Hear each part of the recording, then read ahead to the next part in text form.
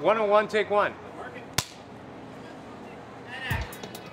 If you're a recent graduate looking for a career with a real future, then there's a new series that you won't want to miss. It's called Career Trek, and it profiles exciting careers across British Columbia. Hey, Viviana. Oh, hey, Brian. How are you doing? Good. We're just shooting the series opener. How are your episodes going? Very good, actually. We just finished shooting our latest one upstairs. Ask me anything about what it takes to be a dental assistant. Ooh.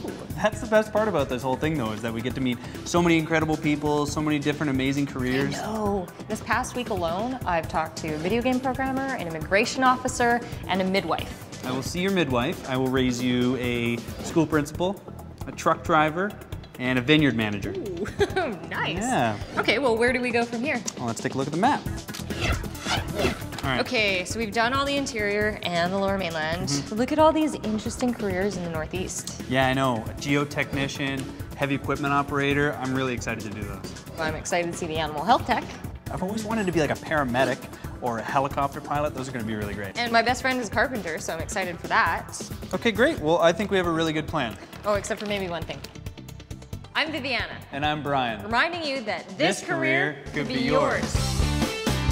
Oh, this is cool. Do I get an outfit like yours? How long would it take to be in your position? This is completely not what I expected.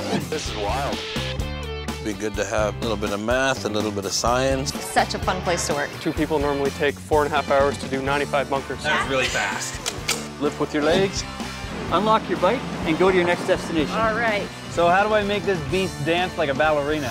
Nice. There you go. You truly are an artist in your craft. Oh, really well. Yeah. Should we have to see you next time? I always said see you next time. Do you? at the end. Yeah.